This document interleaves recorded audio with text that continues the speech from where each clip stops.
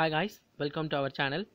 இன்னைக்கு நம்ம என்ன பார்க்க போறோம் அப்படினா எல்லிங்கம் டயகிராம் அப்படி தான் பார்க்க போறோம். இந்த வரைபடம் இவர் என்ன வரைஞ்சிருந்தாரு, எப்படி இதெல்லாம் வரைஞ்சிருக்காங்க அப்படிங்கிறது.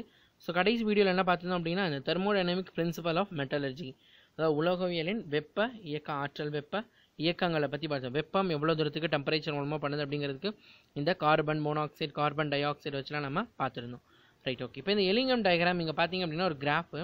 இந்த கிராஃபில் எக்ஸ் ஆக்சிஸ் அதாவது ஒய் ஆக்சிஸில் பார்த்தீங்க அப்படின்னா டெல்டா ஜியும், எக்ஸ் ஆக்சிஸில் கீழே பார்த்தீங்க அப்படின்னா டெம்பரேச்சர் வெப்பநிலையும் கொடுத்துருப்பாங்க. இதை பொறுத்து தான் இங்கே எல்லா டயக்ராமும் இருக்குது. ரைட், இதை பற்றி தான் நம்ம இன்றைக்கி பார்க்க போகிறோம். இப்போ வாங்க first observation from எல்லிங்கம் diagram. So Tamil medium students பார்த்தீங்க அப்படின்னா நான் தமிழில் எக்ஸ்பிளைன் பண்ணுவேன். நீங்கள் உங்கள் புக்கோ இல்லை பிடிஎஃபோ பக்கத்தில் இருந்துச்சு அப்படின்னா எடுத்து வச்சுக்கிட்டிங்கன்னா உங்களுக்கு ஈஸியாக இருக்கும். ஒன்றும் கஷ்டம் கிடையாது. நான் எல்லாம் தமிழ்லையும் தான் எக்ஸ்பிளைன் பண்ண போகிறேன், அது உங்களுக்கு ஈஸியாக புரியும். So observation from எல்லிங்கம் diagram. எல்லிங்கம் படத்தில் இருந்து நம்ம என்ன தெரிஞ்சுக்கலாம் அப்படின்னா metal oxide formation, metal oxide form ஆகிடுச்சு. அதை நம்ம எப்படி எடுக்கிறது? Oxygen is consumed during the formation of metal oxides, resultant decrease of randomness. Hence, delta S become negative and it makes the term delta S positive in the straight line equation. இப்போ இதில் என்ன சொல்கிறாங்க அப்படின்னா நம்ம இங்கே பார்த்தோம் அப்படின்னா எல்லாமே நிறைய நேர்கோடாக இருக்குது. எல்லாமே பார்த்தீங்க அப்படின்னா எல்லாமே நேர்கோடாக இருக்குது. இந்த நேர்கோட்டுக்கு காரணம் என்ன அப்படின்றத அவங்க சொல்கிறாங்கன்னு பார்த்தீங்கன்னா கீழே oxygen case consume during the formation, அதாவது உலோக ஆக்சைடு ஃபார்ம் ஆகிறப்ப, அதாவது மெட்டல் ஆக்சைடு உருவாகிறப்ப ஆக்சிஜனை உள்ளெடுத்துக்கிறாங்க. அந்த டைமில் என்ன ஆகுது அப்படின்னா டெல்டா எஸ்னால் நம்மளுக்கு என்ன தெரியும்? என்ட்ரோபி அப்படின்னு தெரியும். என்ட்ரோபின்னா என்னது? மூலக்கூறுகளின் ஒழுங்கற்ற நிலை, டிகிரி ஆஃப் ரேண்டம்னஸ் அப்படின்னு சொல்லுவாங்க. ஸோ அது நெகட்டிவாக மாறுது. ஏன் அது நெகட்டிவாக மாறுது? இப்போ நீங்கள் பார்த்தீங்க அப்படின்னா வெப்பநிலை டெம்பரேச்சர்லாம் பாருங்கள், இந்த பக்கம் இருக்க டெம்பரேச்சர் எல்லாமே எப்படி இருக்குது? மைனஸில் இருக்குது. அப்போ டெல்டா எஸ் மைனஸில் போகிறனால என்ன ஆகுது அப்படின்னு சொல்கிறாங்கன்னா டி டெல்டா எஸ். அப்போ இந்த மைனஸோட மைனஸ் நம்மளுக்கு மேலே ஒரு ஃபார்முலா இருக்குது. இந்த ஃபார்முலா பாருங்கள், delta G equal to delta H minus D delta S அப்படின்னு. அப்போ டெல்டா எஸ் மைனஸில் இருந்துச்சு அப்படின்னா இங்கே வர மைனஸும் இந்த மைனஸும் சேர்ந்து என்ன ஆகிடும்? ப்ளஸ்ஸாக மாறிடும். நம்மளுக்கு அது ஒரு பாசிட்டிவ் ரியாக்ஷனாக நடக்குது. ஸோ அதனால தான் நம்மளுக்கு என்ன பண்ணுது? ஒரு ஸ்ட்ரெயிட் லைன் ஈக்குவேஷன், ஒரு நேர்கோடு நம்மளுக்கு கிடைக்கும். இந்த படத்தில் பார்த்தீங்க அப்படின்னா எல்லாமே என்னது? நேர்கோடாக இருக்கும். நீங்கள் அப்போ கேட்கலாம், இந்த இங்கே பாருங்கள் சார், நேராக போய் இது ஒன்று வளைஞ்சிருக்கு, இந்த கோடு பார்த்தீங்கன்னா நேராக போய் இப்படி வளையுதே, அப்போ இது என்ன, இந்த இடத்துல இது வளைஞ்சிருக்கு, இந்த மாதிரி இடத்துல இருக்கலாம் என்ன அப்படின்னு. ஸோ அது என்னன்னு பார்த்தீங்க அப்படின்னா லாஸ்ட் பாயிண்ட் பாருங்கள், there is a sudden change in the slope at particular temperature. So metal oxide like MgO and HgO. So இதுதான் அங்கே மாறி இருக்கு. இப்போ பாருங்கள் Mg இருக்கா, MgO இப்போ நேராக இங்கேருந்து இப்படி போகுதா, நேராக பார்த்தீங்க அப்படின்னா MgO இந்த இடத்துல இருந்து அது நேராக என்னது? மேலே மாறுது.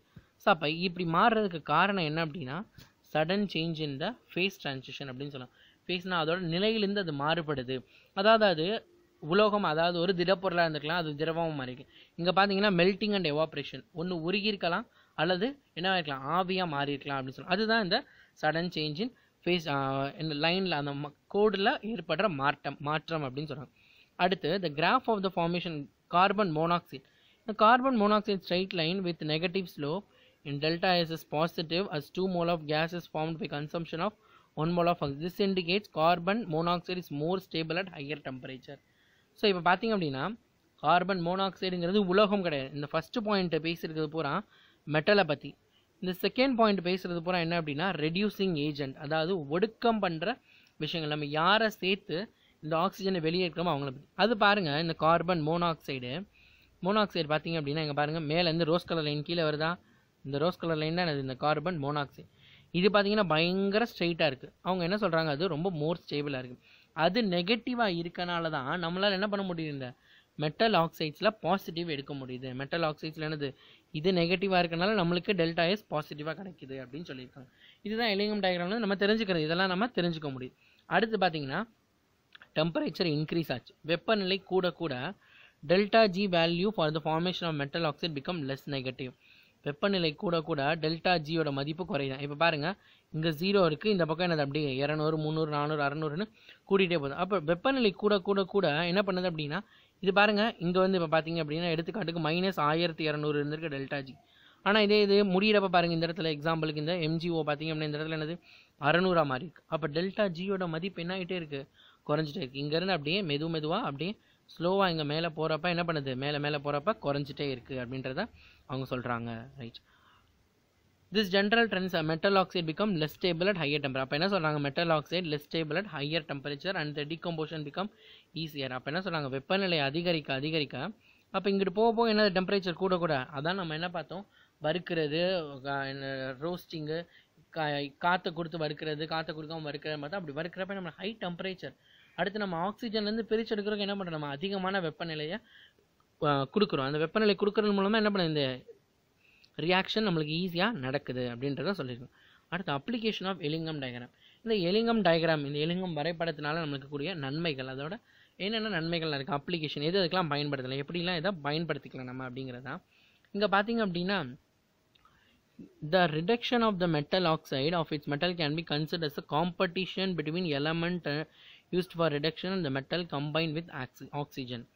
என்ன சொல்கிறாங்க, இட் இஸ் காம்படிஷன், போட்டி நிலவுதான். யார் யாருக்கு நடுவில் போட்டி நிலவுதுன்னு பார்த்தீங்கன்னா, நம்ம இங்கே ஒரு ஈக்குவேஷன் இருக்குது, இந்த ஈக்குவேஷன் பார்க்கலாம். இந்த இடத்துல இந்த மெட்டல் ஆக்சைடு இருக்குது, அதோட இந்த கார்பன் சேரப்போகுது. இந்த கார்பனாக இருக்கட்டும், இந்த மெட்டல் எம்மாக இருக்கட்டும், உலோகமாக இருக்கட்டும், இவங்க ரெண்டு பேருக்கு என்ன போட்டி அப்படின்னா, இந்த ஆக்சிஜனை யார் வைத்துக்கொள்வது, யார் வச்சுக்கிறது அப்படிங்கிறது. ஸோ இவங்க அதிக பலசாலியாக மோர் ஸ்டேபிளாக இருந்தாங்க, இவங்க மோர் ஸ்டேபிளாக இருந்தாங்க அப்படின்னா இவங்க கூட இருக்கும். இல்லை இந்த கார்பன் மோர் ஸ்டேபிளாக இருந்துச்சு அப்படின்னா என்ன பண்ண போகுது, இது இந்த ஆக்சிஜன் கார்பனோட இருக்குது. அப்போ யார் ஸ்டேபிள் அப்படிங்கிறத நம்ம தீர்மானிக்கணும். இந்த எலிங்கம் டயக்ராமில் பார்த்தீங்க அப்படின்னா எக்ஸாம்பிள் நம்ம இப்போ பின்னாடி அதான் பார்க்க போகிறோம். இந்த கார்பன் மோனாக்சைடு பார்த்தீங்கன்னா நிறைய மெட்டலுக்கு நடுவில் வருது. இங்கே வந்து காப்பர் இருக்குது, காப்பர், அடுத்து nickel, FE, zinc, chromium, magnesium, இந்த பக்கம் பார்த்தீங்க அப்படின்னா அலுமினியம் அப்படின்னு என்ன பண்ணுது, நிறைய மெட்டல்ஸ் நடுவில் இந்த கார்பன் மோனாக்சைடும் கார்பனும் குறுக்கிடுது. அப்போ இதை பயன்படுத்தி நம்ம என்ன பண்ணலாம், அதிகப்படியான உலோகங்களை நம்ம பிரித்து எடுக்க முடியும் ஈஸியாக. இப்போ அதை பாருங்கள், எக்ஸாம்பிள் இந்த இரும்பு, இதுதான் நம்ம பின்னாடி இப்போ பார்த்துருப்போம், அடுத்து கொடுத்துருப்பாங்க. இந்த இடத்துலேருந்து இங்கே வரைக்கும், அப்புறம் இந்த இடத்துலேருந்து இங்கே வரைக்கும், இந்த ரெண்டுக்குள்ள வித்தியாசத்தை பாருங்கள். இந்த புள்ளி வரைக்கும், அதாவது எடுத்துக்காட்டுக்கு இந்த புள்ளி எத்தனை டிகிரி டெம்பரேச்சர் இருக்குன்னா, நேராக நம்ம கீழே வந்தோம் அப்படின்னா இங்கேருந்து எங்க. ஸோ இப்போ இந்த டயக்ராமில் பார்த்தீங்க அப்படின்னா இந்த இடத்துல நம்மளுக்கு தெரியும் என்ன அப்படின்னா, இந்த ஒரு புள்ளி இருக்குது, இந்த புள்ளி அதாவது இந்த இடத்துல இருந்து நம்ம அப்ராக்சிமேட்டாக கீழே வந்தோம் அப்படின்னா இது எவ்வளோ இருக்குது அப்படின்னு பார்த்தீங்கன்னா ஒரு 750 கிட்ட வருது. இது என்ன வருது, 750 கிட்ட வருது. இந்த 750லேருந்து நம்ம எடுக்கணும் அப்படின்னா இது டிகிரி செல்சியஸில் இருக்குது. டிகிரி செல்சியஸை நம்ம என்ன பண்ணணும், அப்போ 750 ப்ளஸ் ஒரு 273 போடணும். அப்போ என்ன கிட்டத்தட்ட இது அப்ராக்சிமேட்டாக 1000 கெல்வின் அப்படின்னு மாறப்போகுது. அதுதான் நம்மளுக்கு புக்கில் கொடுத்துருப்பாங்க 1000 கெல்வின் அப்படின்னு.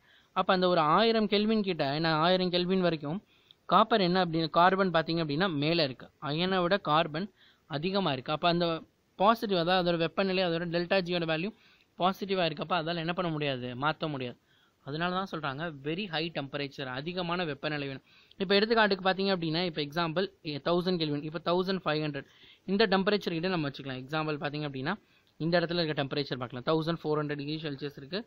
இந்த டெம்பரேச்சர் கிட்ட நம்ம பார்த்தோம் அப்படின்னா இங்கே பாருங்கள், அயன் வந்து எப்படி இருக்குது, காப்பர் கீழே வந்துருச்சு, அயன் என்னது மேலே போயிடுச்சு. அப்போ இதால் இதை அடக்க முடியும். அப்போ காப்பர் வந்து கார்பன்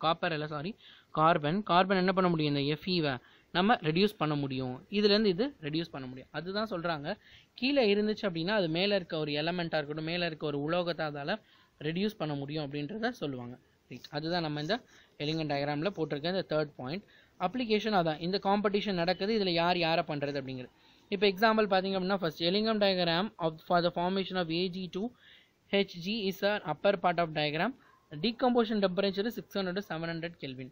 என்ன சார் இப்போ தான் இதுக்கு அதிகமான டெம்பரேச்சர் வேணும்னு சொன்னீங்க, இது என்ன வெறும் 600லேருந்து 700 டிகிரி டெம்பரேச்சர்லேயே மாறிடுது அப்படின்னு நீங்கள் போட்டிருக்காங்களே, அப்போ என்ன சார் அர்த்தம் அப்படின்னு நீங்கள் கேட்கலாம். நம்ம நேராக மேலே திரும்பி படத்துக்கு போகலாம்.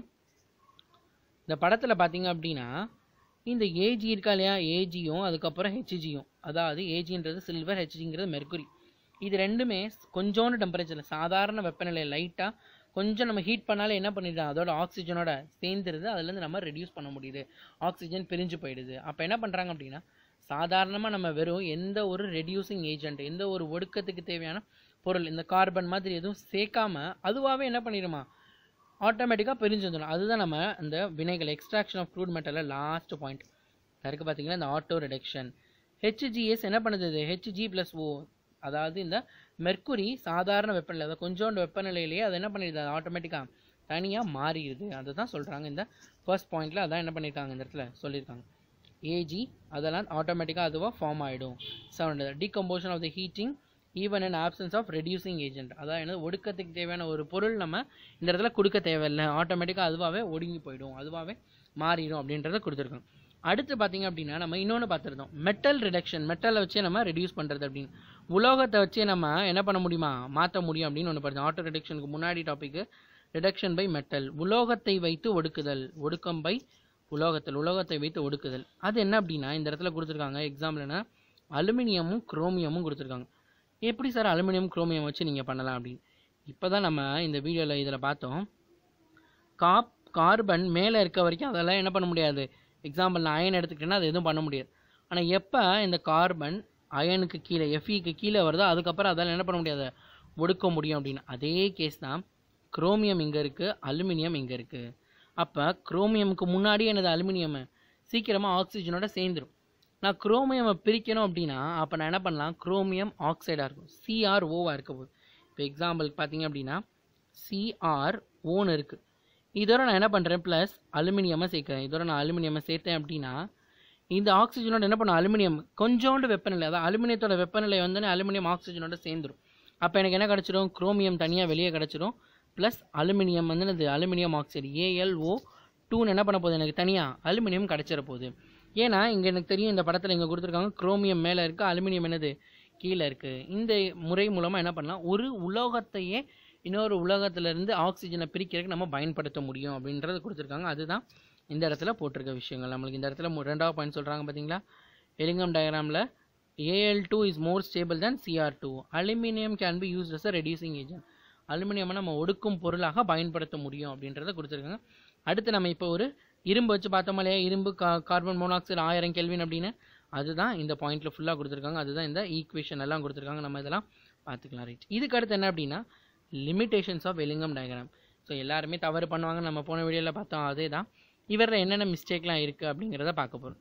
இவர் என்ன பண்ணியிருக்கார் அப்படின்னா தெர்மோடைனமிக் கன்சிடரேஷன், அதாவது வெப்ப இயக்கவியல், அது வெப்பத்தை மட்டும்தான் கன்சிடர் பண்ணிக்கிறேன். இவ்வளோ ஹீட் பண்ணால் இப்படி ஆகும், இவ்வளோ வந்து சூடு பண்ணால் இவ்வளோ ஆகும் அப்படிங்கிற தெர்மோடைனமிக் கன்சிடரேஷன் அதை மட்டும்தான் பண்ணியிருக்காரு தவிர மீதி எதுவுமே என்ன பண்ணல அவர், மீதியெல்லாம் கன்சிடர் பண்ணல, இதை மட்டும்தான் கன்சிடர் பண்ணியிருக்காரு. ரைட், அடுத்து என்ன அப்படின்னா ரேட் ஆஃப் ரியாக்ஷனாக அவர் சொல்லலை. ரேட் ஆஃப் ரியாக்ஷன் என்னது, இப்போ நான் உட்காந்து ஹீட் பண்ணிகிட்டே இருக்கேன், நான் பாட்டுக்கு என்ன பண்ணுறேன், டெம்பரேச்சர் இன்க்ரீஸ் பண்ணி ஹீட் பண்ணிகிட்டே இருக்கேன். இன்க்ரீஸ் பண்ணிக்கிட்டே இருக்கப்போ எவ்வளோ டிகிரிக்கு அப்புறம் நான் ஸ்டாப் பண்ணணும்னு எனக்கு தெரியாது. அப்போ இந்த ரியாக்ஷன் எவ்வளோ வேகமாக நடக்கும், உடனே நடந்துருமா இல்லை உடனே நடக்காதா, மெதுவாக நடக்குமா ஸ்லோவாக நடக்குமா அப்படிங்கிற விஷயம் எனக்கு என்னது இந்த இடத்துல அவர் அதை சொல்லலை, அதை பற்றி எனக்கு தெரியாது. அடுத்து என்ன அப்படின்னா இந்த டெல்டா ஜியோட வேல்யூ, டெல்டா ஜிங்கிறது அவர் யூக்லிபிரியம் அப்படின்னு சொல்லியிருக்காரு. யூக்லிபிரியம்னா அது சமநிலை. என்றைக்குமே எந்த ஒரு வேதிப்பொருள், எந்த ஒரு உலோகமாக இருக்கட்டும், எந்த ஒரு தனிமமாக இருக்கட்டும், எந்த ஒரு element R metal, it never be in a equilibrium state. இப்போ ஆக்சிஜன் நான் வந்து இரும்பு ராடு வச்சிருக்கேன், இரும்பு ராடை வந்து நான் என்ன பண்ணுறேன் இப்படி நீளமாக வச்சிருக்கேன், காற்றுல வச்சிருக்கேன் அப்படின்னா இரும்பு ராடு எப்பயுமே அப்படி இருக்குமா, அதுமாரி என்ன பண்ண போகுது, ஆக்சிஜன் சீக்கிரமாக சேர்ந்து ஆக்சிடைஸ் ஆகி இரும்பு துருப்பிடிக்க செய்யும், எப்பயுமே அது சாதாரண நிலையில் இருக்காது. அப்போ அவர் அந்த ஒரு ஈக்லிபிரியம்ன்ற ஒரு பேரை வச்சு, அதாவது சமநிலைன்ற ஒரு பேரை வச்சு நம்ம என்ன பண்ண முடியாது, எதுவுமே அசம்ஷன் பண்ண முடியாது, எதையுமே நம்ம அசியூம் பண்ண முடியாது. அதனால தான் என்ன சொல்கிறாங்க, இவர் வெறும் அசம்ஷன் வச்சு பண்ணியிருக்காங்க, அதனால் இந்த அசம்ஷன் வந்து அக்செப்ட் பண்ண முடியாது. இதுதான் இந்த எலிங்கம் டயக்ராமில் இருக்க லிமிட்டேஷன்ஸ் அப்படின்னு நம்ம சொல்லலாம். அடுத்து என்ன பார்க்க போகிறோம் அப்படின்னா electrochemical principal of metallurgy. Electrochemical principal அப்படிங்கிறத நம்ம அடுத்து என்ன பண்ணலாம், நெக்ஸ்ட் வீடியோவில் எலக்ட்ரோகெமிக்கல், அடுத்து எக்ஸ்ட்ராக்ஷன் ஹெரால்டு மூலமாக, அடுத்து ரிஃபைனிங் ப்ராசஸ், லாஸ்ட்டு பாலிஷ் போடுவோம்ல அந்த பாலிஷ் போட்ட ப்ராசஸ், அதுக்கப்புறம் என்ன அப்படின்னா அதில் உள்ள 2-3 வீடியோ. ஸோ இந்த நிறைய மெத்தட்ஸ் இருக்கா, வேப்பர் மெத்தடு, அதுக்கப்புறம் ஜோன் ரிஃபைனிங், இந்த மெத்தட்ஸ்க்குரிய வீடியோவெல்லாம் என்ன பண்ணுறேன், வீடியோவாக அதாவது உங்களுக்கு ஒரு அனிமேஷன் வீடியோவை போட்டால் உங்களுக்கு இன்னும் கொஞ்சம் ஈஸியாக புரியும், அதனால் அப்படி போட்டேன். ஸோ இது வரைக்கும் நம்ம சேனல் சப்ஸ்கிரைப் பண்ணாதவங்க உடனே சப்ஸ்கிரைப் பண்ணுங்கள், ஷேர் பண்ணுங்கள், மறக்காமல் என்ன பண்ணுங்கள் உங்கள் ஃப்ரெண்ட்ஸ்க்கு ஷேர் பண்ணுங்கள், ப்ளஸ் லைக் பண்ணாதவங்க உடனே லைக் பண்ணுங்கள். தேங்க்யூ.